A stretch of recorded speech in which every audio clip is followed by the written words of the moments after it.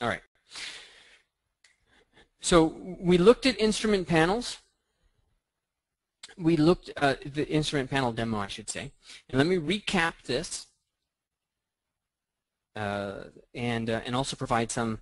We provide what our I'll tell you what our central problem is. You already know what the central problem is, but I'm just going to recap.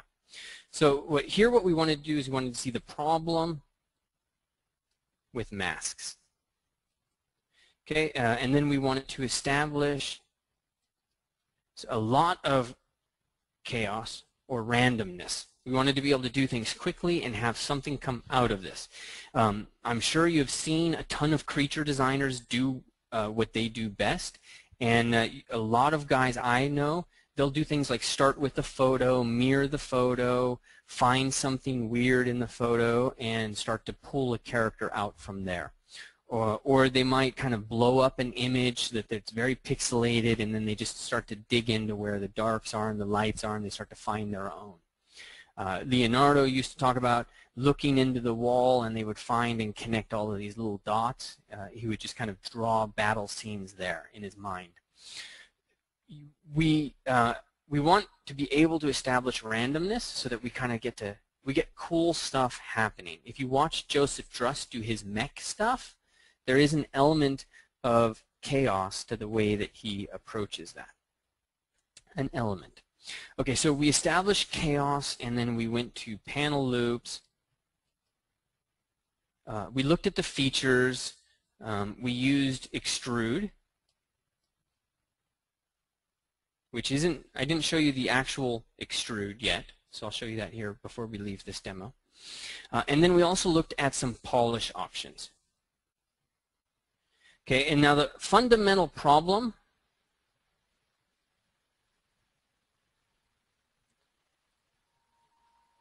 and this is really important, it's old.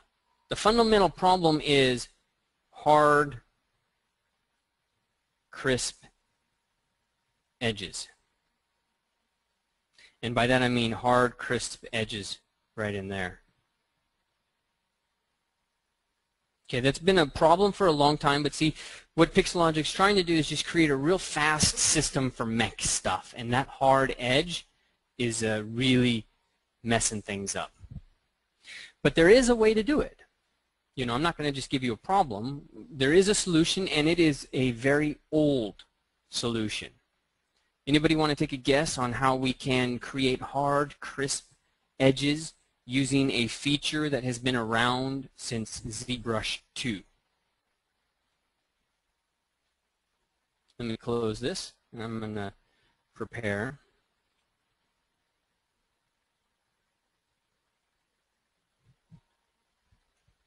Any thoughts? Anybody want to take a guess? It's a ZBrush 2 feature. It's been around for a long time, and it's going to allow me to create really hard edges. It's basically like panel loops, in fact.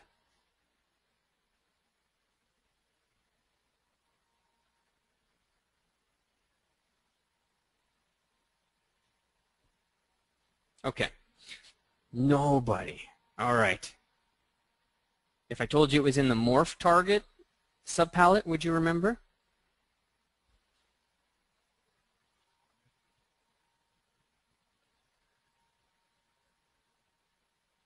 Yes. Create difference mesh. So I'm going to just pause for a second. I want you to write that down. I want you to remember that. This is like one of the coolest tricks that you get to show people, and they'll almost guaranteed have never seen it. I had an old blog post on it. Meets Meyer would use this a lot. But morph, create difference mesh, which isn't even there right now, will definitely separate out the model, and it will give us hard, crisp edges. So I'm going to show you guys that right now. I didn't plan on it, but I'm going to show it to you. Okay. So what we have to do first is we have to break this model up. All of these have to become separate parts. Let me undo this, this crease so we get back to where we were. And I'm going to undo the subdivision levels So we get back to the very, very, very, very beginning. So now we need to separate out these parts.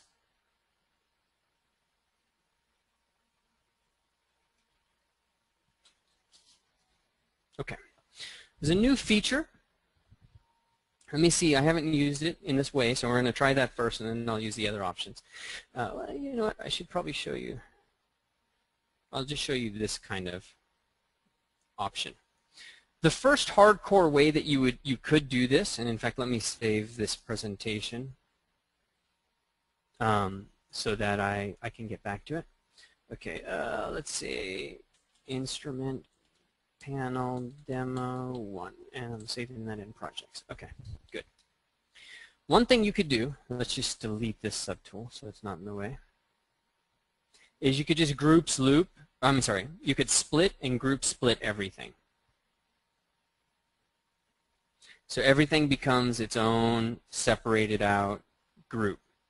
Let's turn solo mode off. All of these guys are now separated out, which means that their edges are complete separate pieces of geometry. So I can come in and use the move brush, and you see I can separate them, I can pull them out, and it's not going to affect the rest of the geometry. And then we could consider, say, merging visible. No weld, just merge visible. Here we go.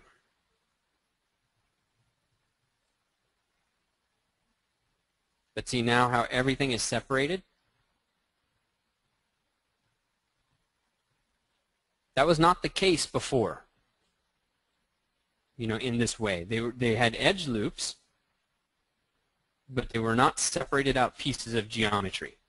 So now we have separated out pieces of geometry. I'm going to undo. What we can do is store a morph target. And then let's go into move, control click, and I'm going to make sure that mask by polygroup is off for this because I want to move the entire model. And I'm going to mentally keep track of where that line is, and I'm just going to move it out a little bit.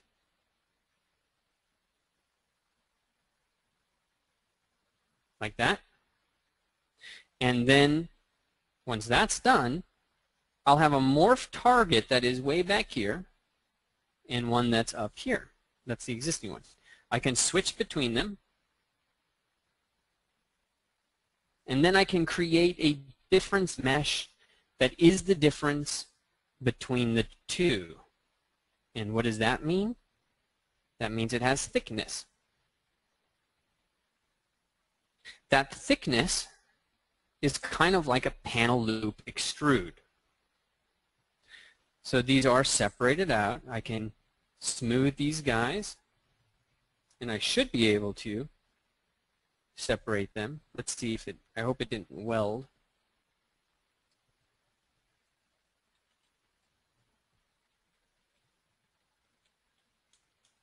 I'm going to come back to this and to this one.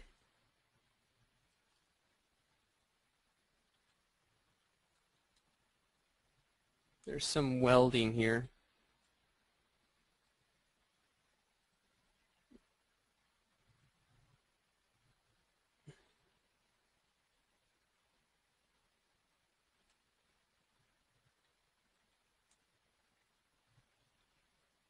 Uh-oh. 1 second. I'll show you that again. Let me restart.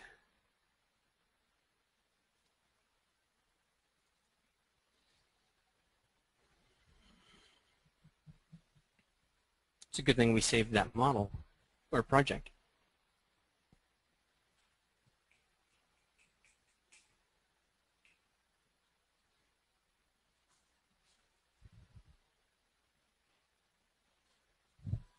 Okay.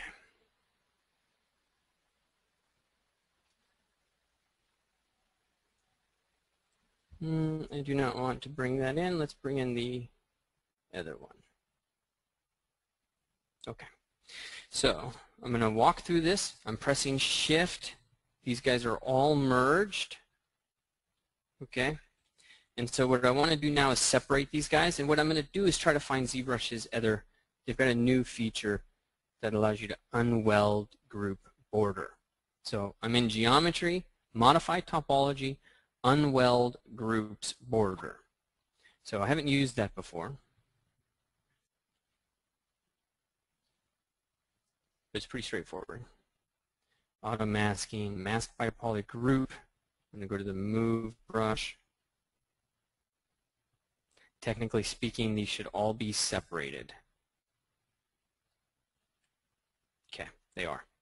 If we could polish by feature, yeah, we can see everything separate out. So again, in case you missed it, we took the polygroups that we had, which everything was combined, and we just went to Modify Topology and Unweld Groups Border. And this is a new feature, and it's designed for workflows similar to what I'm showing you now. You unweld the group border, which means that each one of these pieces becomes a separate piece of geometry. Just an entirely separate piece. Okay, and then what we do is we will store a morph target. Okay, we'll click, make sure that this mask by polygroups is off, drag out. We can switch between the two, and we can create a difference mesh. Okay, and when we create a difference mesh, then we get hard-edged extractions in there.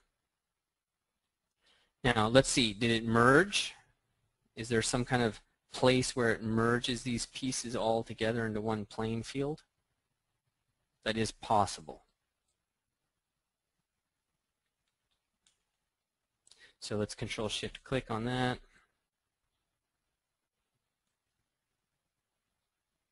It did.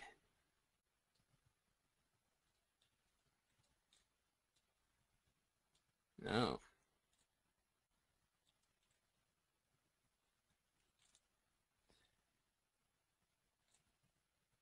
And let's try to just erase things. Yeah. So this workflow is not the best now, as in it's not connecting these pieces, or we need to get them further apart from each other for that to really work a little bit better. Okay. Reclicking the new. Michael, tell me what you're meaning by that, the unweld. Clicking this again, unweld groups border, okay.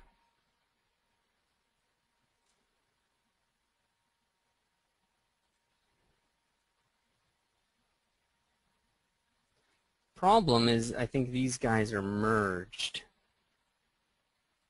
So there's probably a way to do this in terms of extract. What they used to do anyways is you would, how do I say it? Let's undo that one piece we just did. Okay. So what you would do is export this. Okay, I'm going to select a polymesh star. I'm going to import, but on import, let's make sure the weld is totally off. On export, let's do that again. This is getting a little confusing though, guys, so I'm only going to spend 2 seconds on this. I'm going to say merge this, export subgroups. We should be fine. And we need these groups. Okay. I'm going to export it, and I'm basically going to import it back in.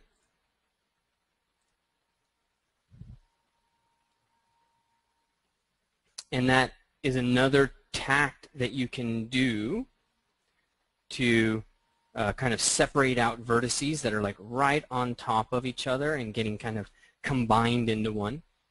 But it's not going to work for us right now. All right. So let's open up our guy again.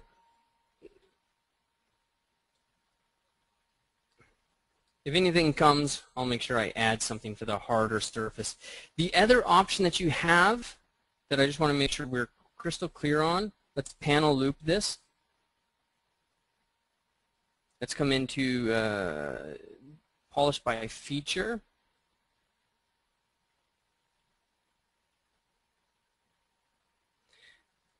Is come into the move brush. So press 2, that's the move brush. Go into the brush, curve, AccuCurve. If you have AccuCurve on, and let's try doing this with mask by polygroup to 100. And you work those edges. Let's turn symmetry off. You can get good clean edges. And that mask by polygroup, or I'm sorry, the AccuCurve is really quite a feature there. This is a bit of work though.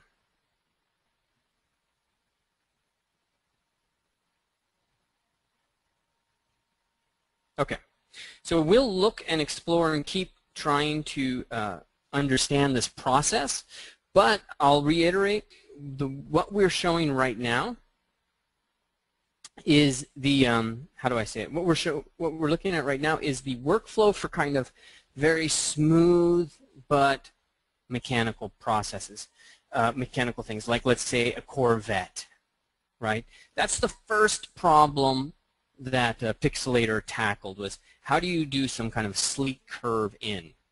And as Michael's saying, there is a way to do the other part that we're trying to do. So we'll get that, and I'm pretty sure it's that export-import.